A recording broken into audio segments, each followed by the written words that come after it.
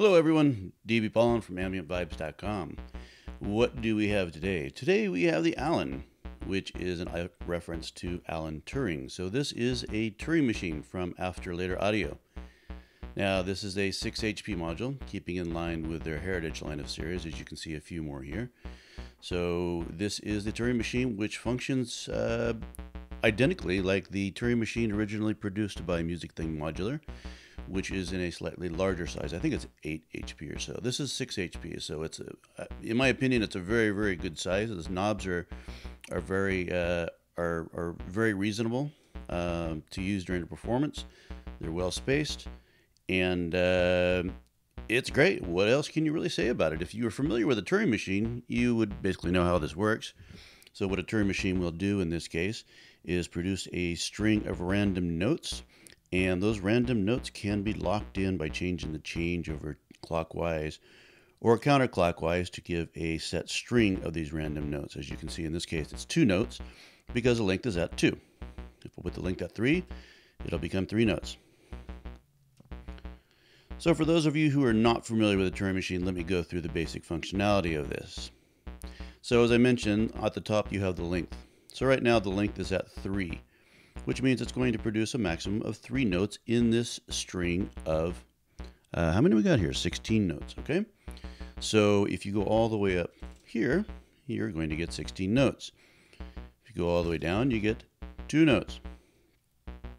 Now, coming down here, the change I just briefly explained, you put it over here, you're going to get whatever this length is amongst 16 here. Up on top, it's random. Now, let me turn it up a little bit here. Now, if I were to come up here and let's get about 6 notes going at a time, adjust the scale, which is also the range of the notes that'll be produced.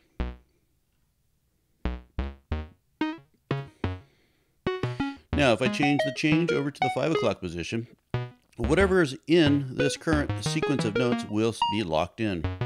So let's say like we get up to this point. And I like this string. Back to random. So I like this string of notes. Now this is locked in. This will not change. It'll keep on going. So if you're playing around and you get a random string of notes and you think that, hey, this is really cool, I think I'm just going to keep this, and you do that.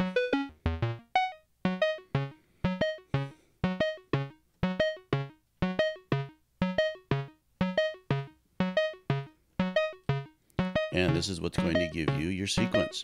Now, what you can do with this switch right here, see it says right. Just remember, to the right is to subtract, to the left is to add a note. So if I'm in a sequence of notes here, and I want to take out a note in the middle of that. Boom, take out a note. I want to take out another one. Take out another one until you're down to 1. Now I'm going to add some notes back.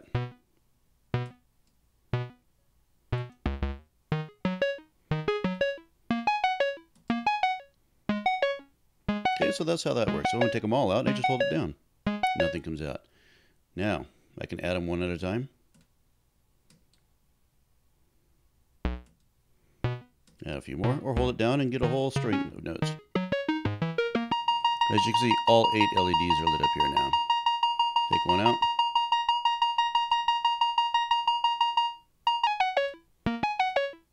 Take one out, with that 4.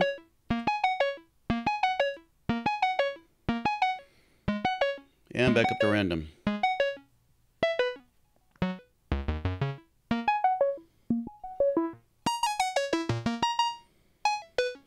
So that's basically how this works. It's a Turing machine. Now, Alan Turing developed a Turing machine to decode or decipher a string of symbols, which during World War II was used to send coded messages, and he came up with a mathematical means of decoding those along a paper strip, and this represents that paper strip. So it's decoding the voltage as it's coming out and producing a signal. Now I have the signal coming out into an ADAC 207 quantizer and going into the BOSC another heritage line module from AfterLater Audio. That in turn is going into the Envy, which is, I'm sorry, into the Filthy, which is a filter, and then going out. Now, as you can see here, let me just remove these. So we have the clock. The clock is very easy to explain. That is simply the clock coming in from, I have below a DLD right here. Okay, that's producing the clock which advances the sequence. The output is going into the quantizer. Now you don't hear anything yet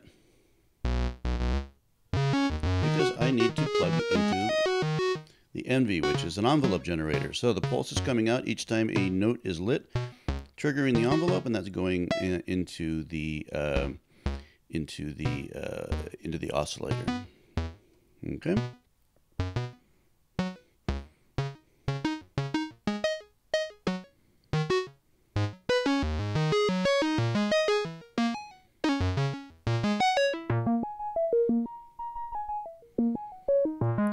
Now, if I didn't want a pulse each time that the note is triggered here, I can remove that. And instead of taking a pulse into there, what I'm going to do is I'm going to feed an extra output from the clock into there, which I have coming out of a Div-Kids mutes.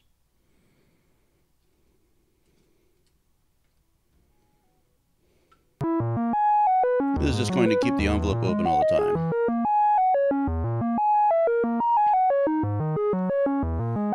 Now, if I were to, instead of coming from a clock here,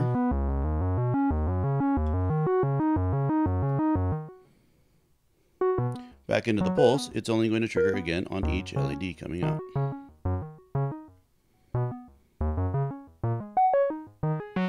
So there you have it. That is the Allen from AfterLater Audio. It's a heritage line module, so it's 6 HP.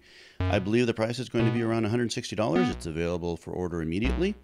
And be sure and check out the other line of modules that AfterLater Audio is producing. They're all excellent builds, excellent sounding modules, and will work very well in a skiff or just an additional basic module for your setup. Thanks for watching. Click like if you like this video, and subscribe by clicking the little bell over there. And I will talk to you later.